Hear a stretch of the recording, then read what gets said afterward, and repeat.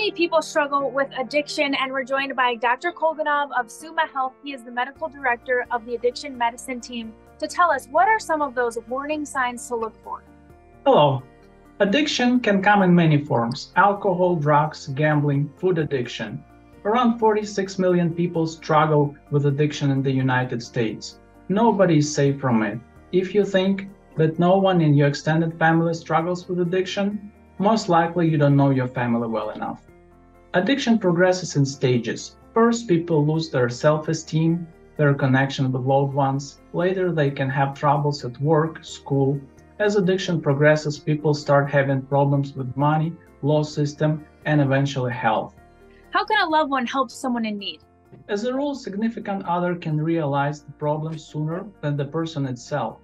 In order to help, you want to stay away from judging the person and instead try to be supportive. Show concern and offer help. It is a complex disease, and it can be very prudent to ask your significant other to seek evaluation from the addiction medicine specialist. Dr. Kolganov, thank you so much for all the valuable information. We really appreciate it. And we'll leave the information on the screen for people to find out what Summa Health offers as far as resources. Thank you so much.